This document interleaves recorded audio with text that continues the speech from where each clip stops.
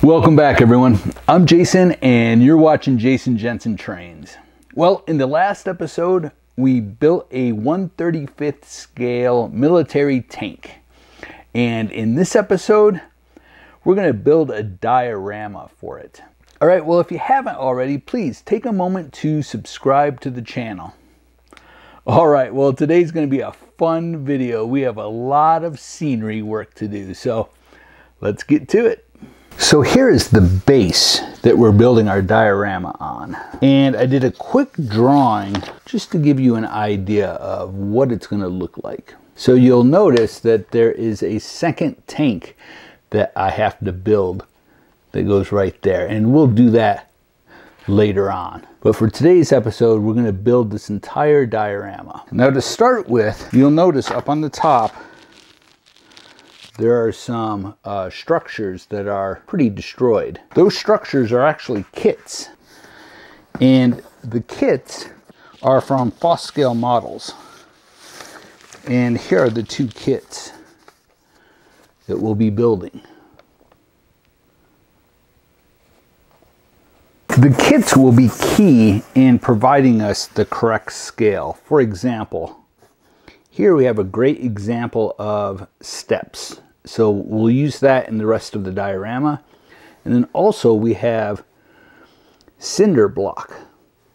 And we'll be building or creating some cinder block for the diorama, but we'll base it off of the size of this kit. And then this structure will give us the size of our red brick.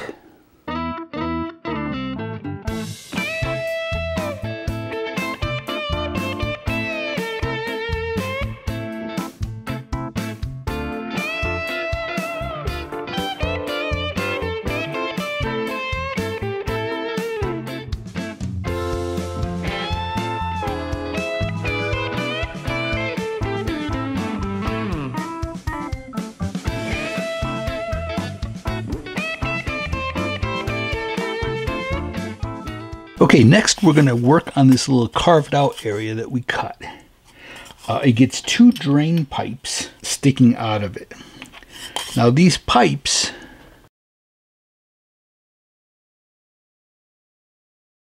okay, so the first thing we got to do is cut out two holes.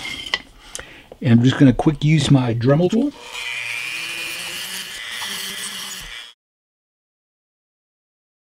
Next, I want to make metal plates that go around the opening. So we'll take these out. We're going to use just some cardboard, and we're going to use a circle template. Okay, now we'll cut out the center. Okay, our little metal plates are done. Next, we're going to put some rivets on there. And we're using these little beads. You can see there's a lot. I think I got this at Michael's. Okay, this may take a while. Okay, so I just quick sprayed a primer on these. Now what we're going to do is we're going to cover this with a stone.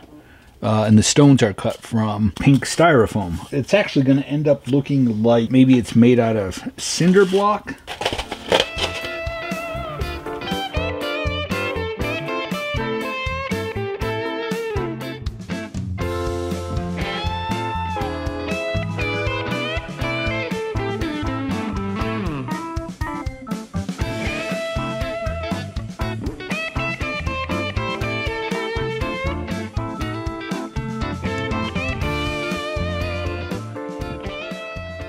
Okay, so I just brushed on a dark brown and the paint is still wet. And now I'm going to sprinkle on, it's already starting to dry, but I'm sprinkling on baking soda and some baking powder. And we're really going to focus on the bottom of it. Okay, we'll let that dry and then we'll give it another coat of brown. So using a sponge, I sponged on thicket, then let that dry, then very little of sea glass.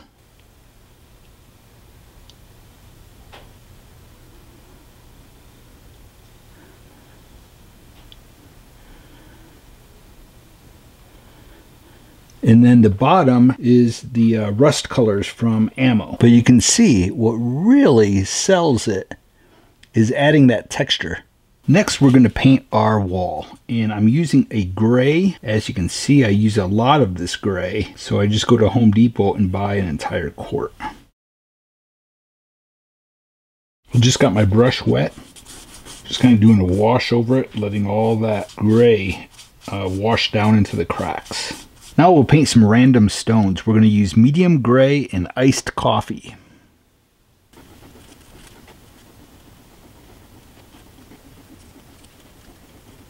Okay, so this is really dry. It's been drying for hours. What we're going to do now is we're going to put a wash over it. And we're using dark wash. There's the number.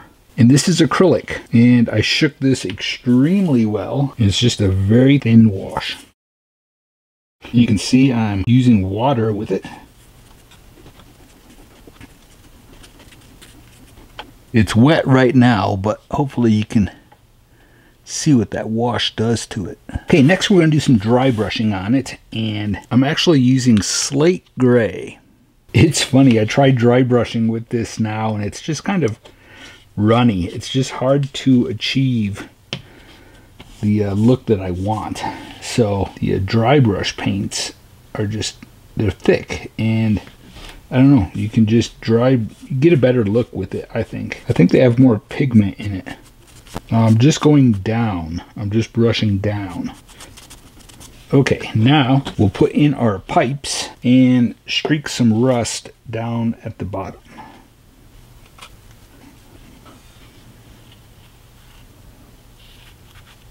Okay, let's use earth brown.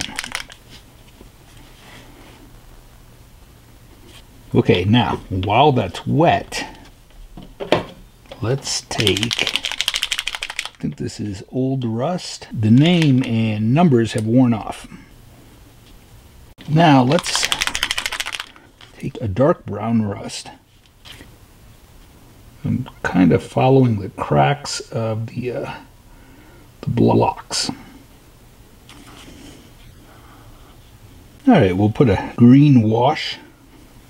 Then while it's wet, we'll take some fine turf, burnt grass.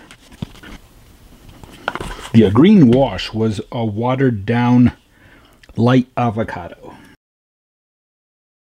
Okay, so I've started this wall and I've done a lot of carving on it.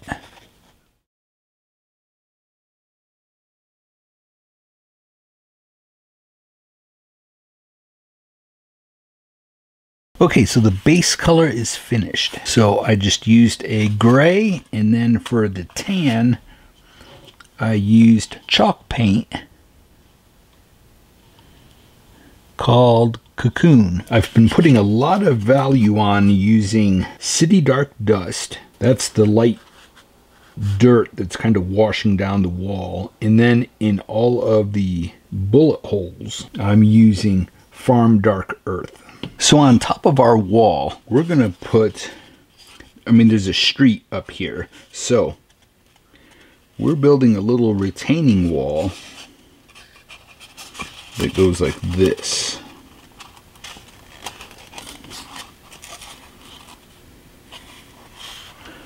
Then on top of that retaining wall, we're going to cap it with these stones. Now the retaining wall up here is made out of regular brick, and I'm using the brick off of our plaster piece from Foscale Models. So you can see the brick there. So I'm carving some brick there and some there. And then I cut some little trim. I may put some decorative trim along the bottom of it. Now I also need to make a few bullet holes. So I just put my knife in there.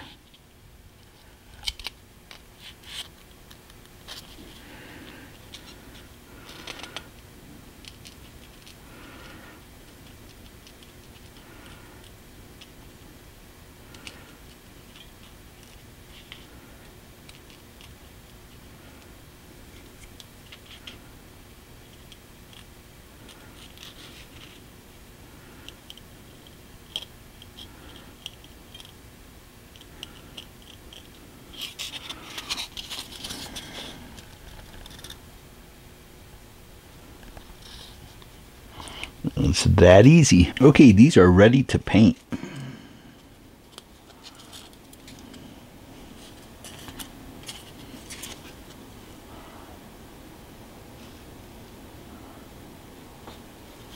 First, we'll start with our tan color. Again, Cocoon. Okay, so I first painted the brick with dark rust, and then I did a little bit of dry brushing with terracotta. Now, I'll paint some individual red brick here and there. Then we'll put a dark wash over the brick area. Then we'll just simply add some value and some streaks running down, just kind of dirty it up with our City Dark Dust and Farm Dark Earth.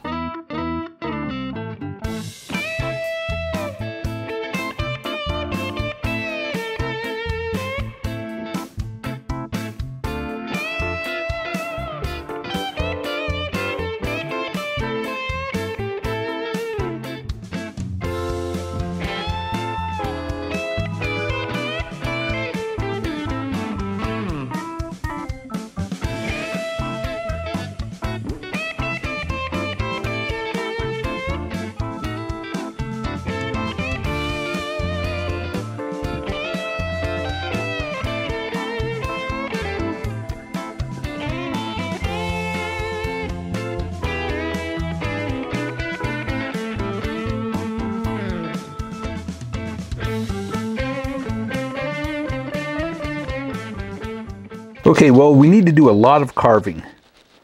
We need to have this all broken away, just like this. And then we need to have some broken away down here, exposing the side of the stairs. And, of course, a lot of bullet holes. All right, so let's take this over to the bench and start doing some carving.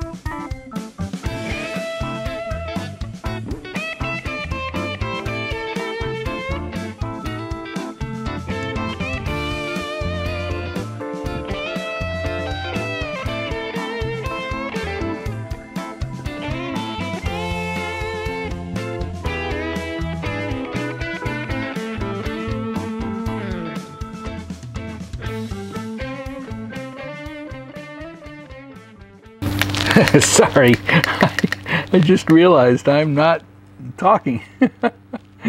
So I just used brown paint and painted the styrofoam. Now I'm just sprinkling on a thin layer of real dirt.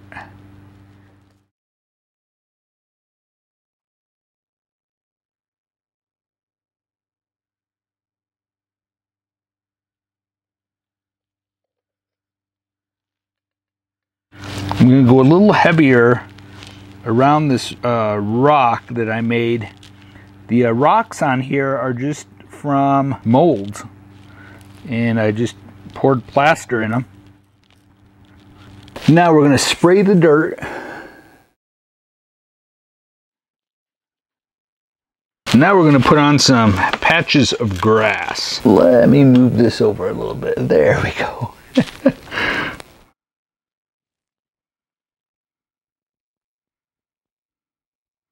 So I've just been tearing apart an old grass mat that I had.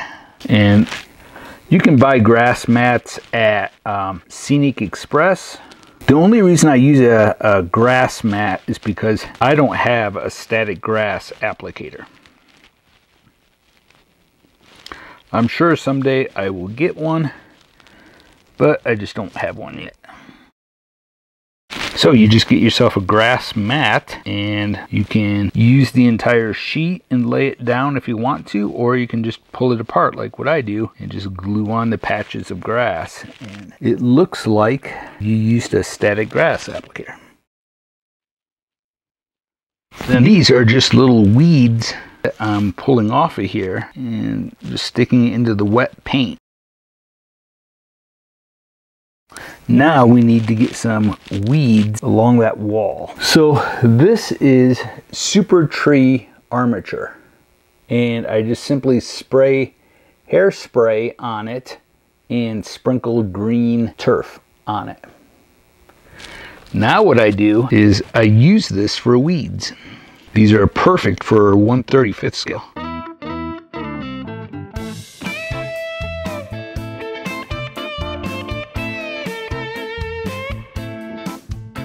Coffee break.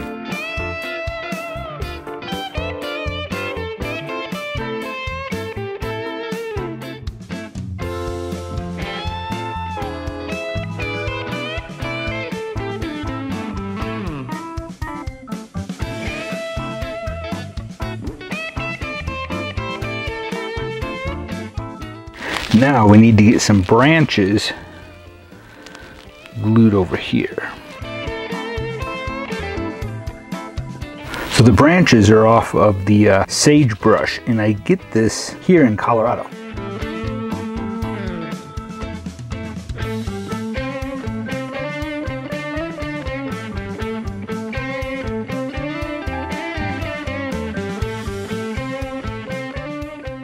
Now after it dries, if there's any areas that are too dark, we'll just do a light earth color and dry brush maybe over some of the dirt. We can even dry brush the grass. So we'll just let everything completely dry, and then tomorrow I'll look at it and see if I need to do any dry brushing to it.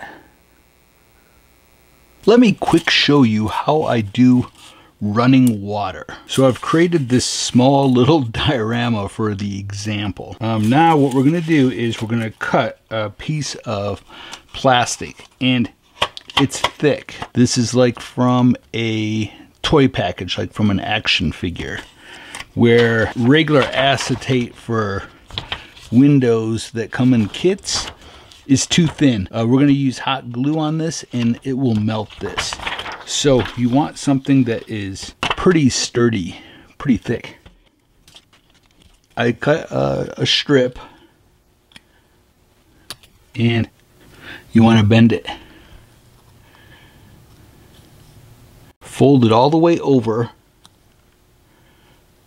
so that it has a good fold, and then fold it back. So you want it to look like an L. Now, it's kind of tricky figuring out the length, because you want it to bow out a little bit. You don't want it to just be straight. Now I'm going to cut this at an angle. I'll show you up close. Now we're going to take super glue. And I know what you're thinking. It's going to turn the plastic white, and that's okay. That's what you want.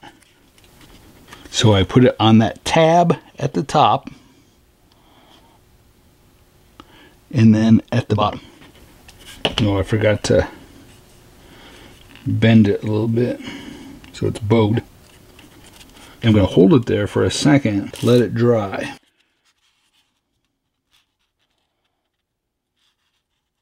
Now we're going to use hot glue.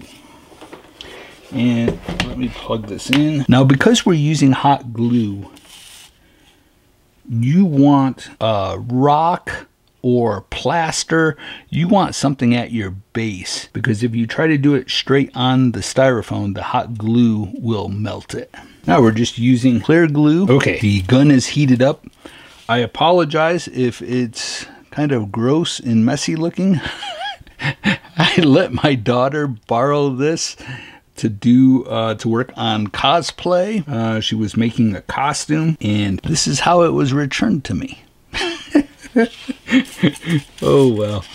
Okay, so what you want to do is you want to start at one side. Start inside the pipe.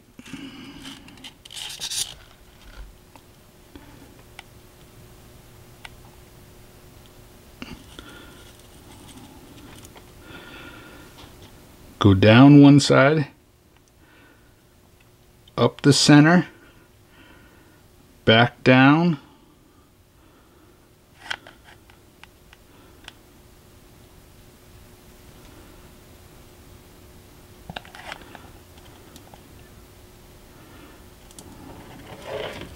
and it's great because if you don't like it,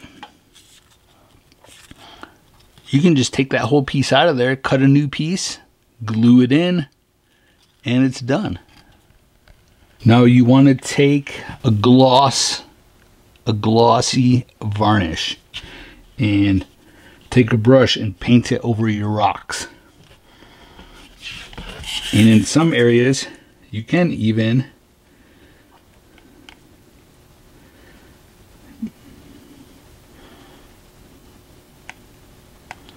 add more glue.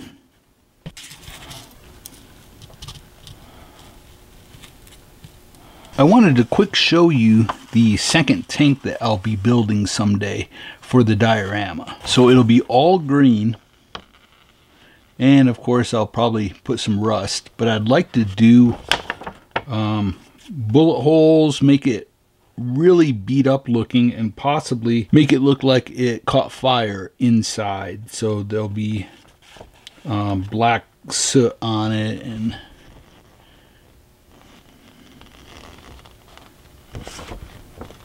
so for the background, I just have some printed brick.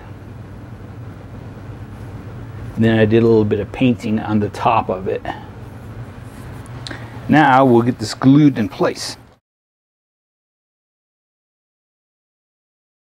Okay, so again, we used our chalk paint, Cocoon, and put a base coat on this. Then I painted the brickwork. And now I'm using pigments, and I'm starting with City Dark Dust.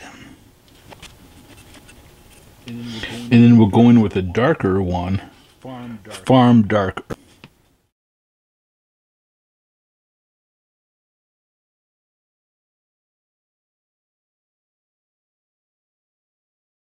Okay, now we'll go to the darker one. Again, it's Farm Dark Earth, and we won't do as much of this. It's pretty dark. So we'll start with maybe the bullet holes.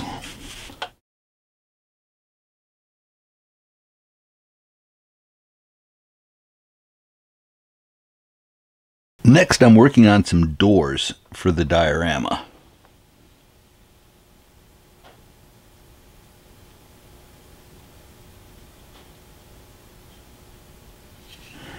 And I'm just using strip wood, and I take my saw and scrape over it, pressing pretty hard to leave some grain in the wood. I then stain it with murky brown and then black. And these stains are from Best.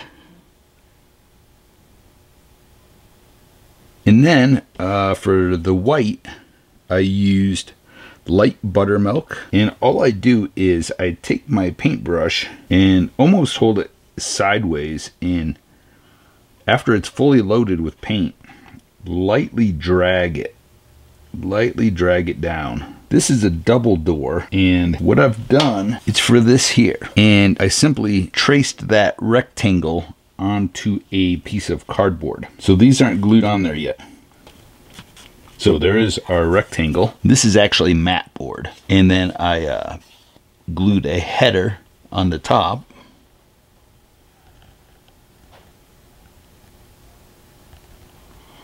So again, I just scraped it with my saw blade to give it some texture, and then stained it. Actually, before I stained it, I took this little pick, anything sharp, and I put a bunch of holes in it to represent knot holes.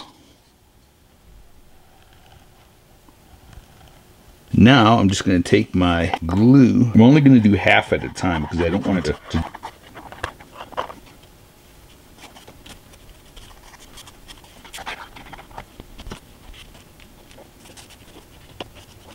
Okay, there's a little bit of space right in the center between the two doors.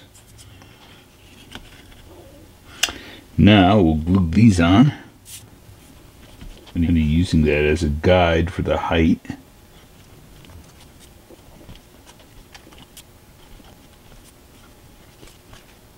Now, I want these doors to be red, but not a bright red. So let's mix up a color. First, we'll start with brick red. Then we'll use a true red. This is almost empty. Then we'll lighten it a little bit with terracotta. Using my little dental pick tool. I'm putting nail holes in there. Now, using a small brush,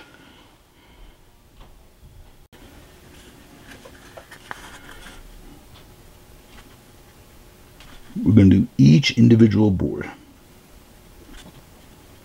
Let me zoom in so you can see this better.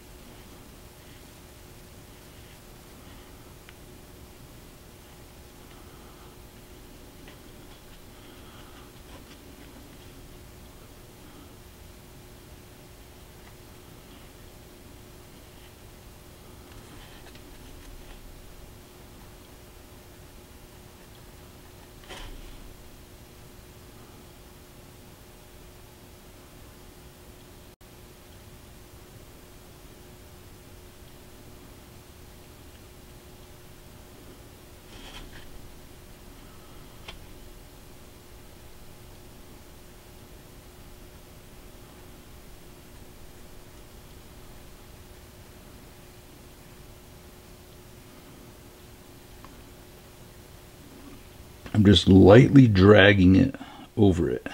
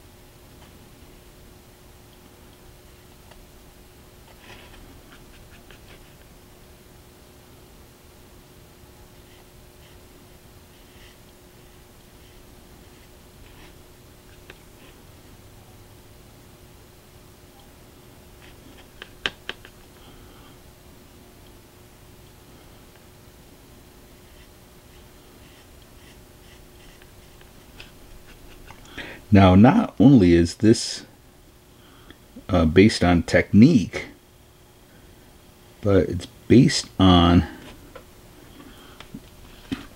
real life. So it's going to be protected under these boards, so that paint's going to stay. It's going to be heavier with the red paint under these boards, and it's probably going to be a little bit heavier on top. And then for these cross boards here, you're going to want to stay in the center because it would chip on the edges and be a little heavier in the center. So you just want to look at some photo reference maybe before you start.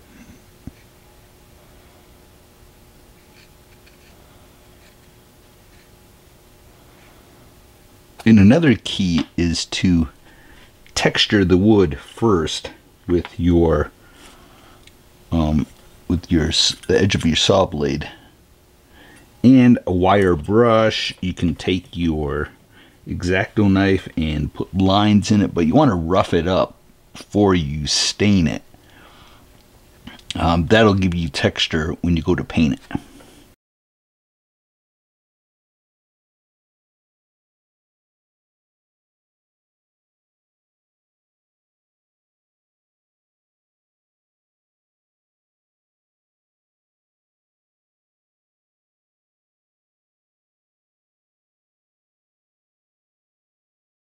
The broken glass on the diorama is clear acetate, and it was provided in the kits. But you can get clear acetate on Amazon, and you can buy whole packs of it. And then just maybe do a Google search for broken windows. You can print it out, and if you can't draw, I quick drew these for an example.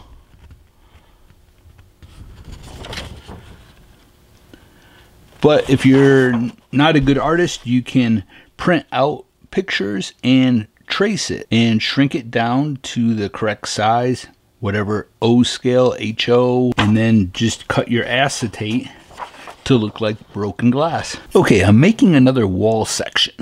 I sliced some of the pink styrofoam on the Proxxon cutter, and it's pretty thin, but then what I did was I took sandpaper and sanded it really thin near the edges. Now I'll just take my X-Acto knife, put cracks in it, a couple bullet holes, and paint it tan. I first made a pattern to make sure that it was the correct shape for the wall. And then once I had this the way I wanted it, then I just simply cut it out of the foam. So here is the paper pattern that I made. And there's our wall.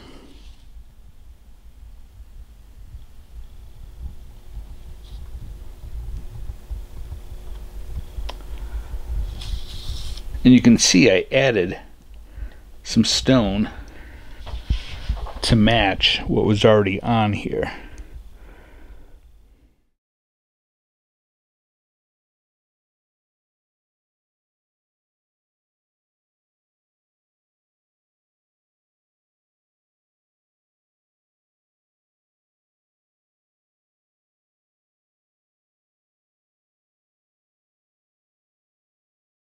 All right, next we need to add a lot of rubble and fallen brick and debris on this diorama. Now, my good friend Doug, who designed the two structure kits that we used, he suggested taking a terracotta pot, this did have a terracotta pot on it, and wrapping it in a towel and taking a hammer and smashing it. And this is the perfect color for all of our broken and fallen brick. And then we'll get that all glued in place. You know, I have learned so much from this build, and it's really got me excited about the expansion on the layout and moving into the city, because I want to do a lot of brick and stucco. And if I can do this type of work in HO scale, I think it's just going to look incredible. Just like the tank video that I put out recently, I learned so much that I'm anxious to apply now to my layout. Because my layout, I want it to be the best work that I can possibly do. So it's nice to experiment with scenery and brickwork and this type of stuff on a small diorama like this, and then apply those techniques to my layout. Okay, so you can see I've started adding some rubble.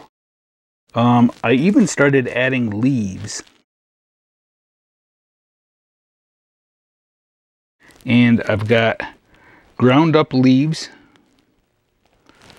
And then I have these.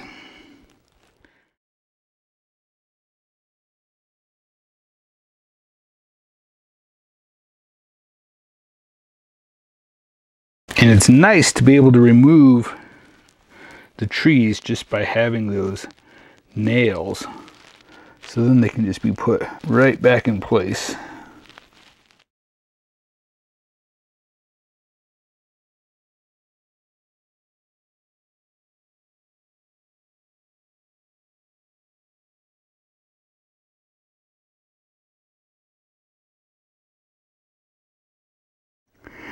And I still need to get some gray stone. I'll chip it out of styrofoam and paint it gray and spread that around too. Okay, first I sprayed it using a fine mist spray bottle. Then I used half water, half glue.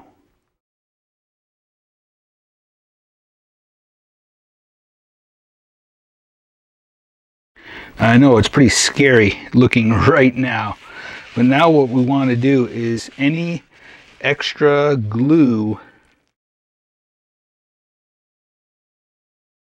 we just want to kind of soak it up with a paper towel. All right, now we'll let this sit and completely dry.